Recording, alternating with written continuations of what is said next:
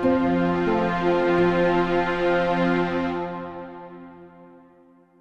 hello everybody. This is Byron King with InvestorIntel. We are at PDAC, the Prospectors and Developers Association of Canada in Chile, Toronto. Today, right now, I'm going to interview and going to talk with Terry Lynch of Power Nickel Company. Good day, Terry. Byron, great to be here. Tell the people out there who may not know what Power Nickel is, or what is Power Nickel? Surprisingly, we're in the nickel business. Amazing, amazing. And we're in it just south of James Bay, hence the power.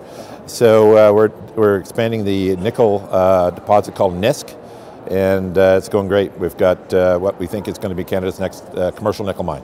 So you're in James Bay, you're in classic old pre-Cambrian Canada. This is all billion and 2 billion year old stuff. It's the original magma that made the Earth's crust with some of that nickel. Indeed so. Yep, indeed so. And so what kind of deposit is it? It's an ultramafic deposit. So other analogs in Canada would have been Lynn Lake, 22 million tons, Voisey's Bay, plus 50. So we had a historical resource of 3.1, but we've done almost 15,000 meters of drilling that we're going to be updating, we think, in June, July, and probably get to 8 to 10 million tons, and that would be the start. Okay, now, as I understand it, there's two kinds of nickel. There's that laterite nickel from Indonesia, places like that, where it's all eroded by the weather, and then there's the good stuff, you might say. You have the good stuff. We have the good stuff, the sulfides, yeah. So it basically can be made in a class 1 nickel, which is what the battery companies need, and in our case, it's a much higher grade, so it's like 1% north, and that makes it much more environmentally friendly to mine and manufacture. So that's a lot less energy intensive as well. Another angle on nickel, as I understand it, is it's highly recyclable in future iterations. Is that a fair statement? Yeah, no, nickel is one of the most recyclable metals, and there's probably almost 20% of the market today is recycled nickel. And so traditionally the nickel market, a lot of it went into stainless steel.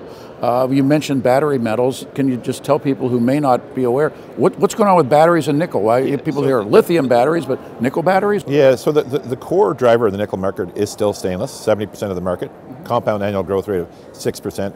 It's called urbanization. As people move from villages to cities and towns, they're buying pots and pans, fridges and stoves, stainless steel.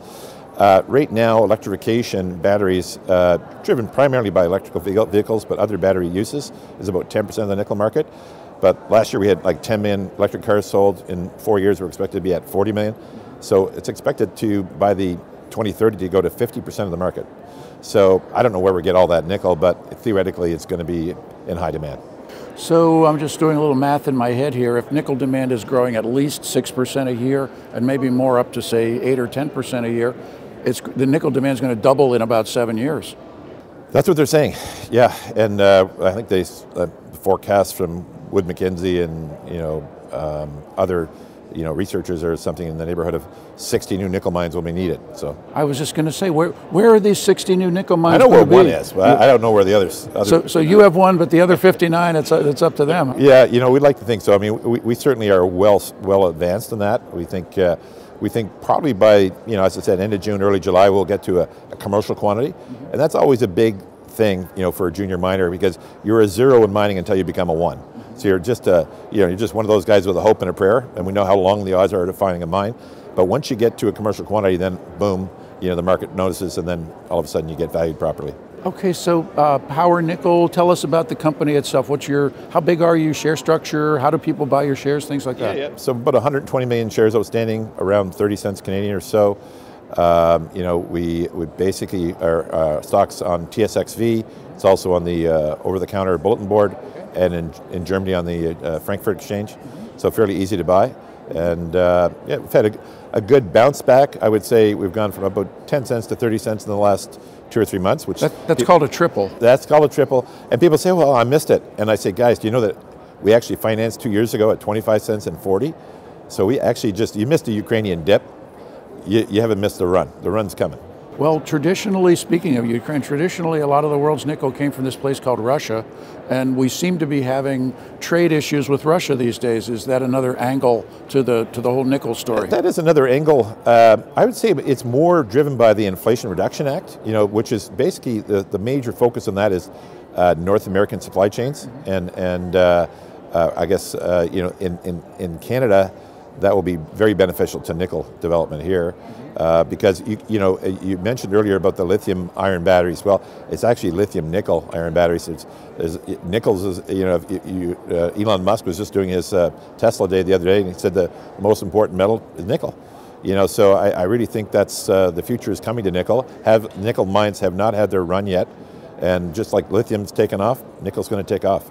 So it may very well be that just because people missed the first leg up, there's still a few more legs, a lot more legs left in this run. Yeah, I mean, I think in this run, not just for Power Nickel, but for many junior miners, there's going to be 10Xers and 100Xers.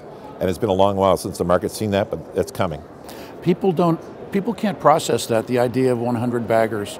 I mean, even like 20 and 30 baggers in the gold space or whatever, that people are impressed with that. But in the past, there have been 100X multiples, haven't there? Yeah, there has been 100X multiples. And the cool thing right now is you can actually look at a number of these, commodity-based companies and how much progress they've made in the ground. And relative to some certain peers, you can see, hey, there's a 10X there. And then if they make more progress, you can see more. So this is probably the first time in history I can think of where there's been such savagely priced, almost across the board. So, boy, if you're an investor, you start doing your due diligence in junior mining.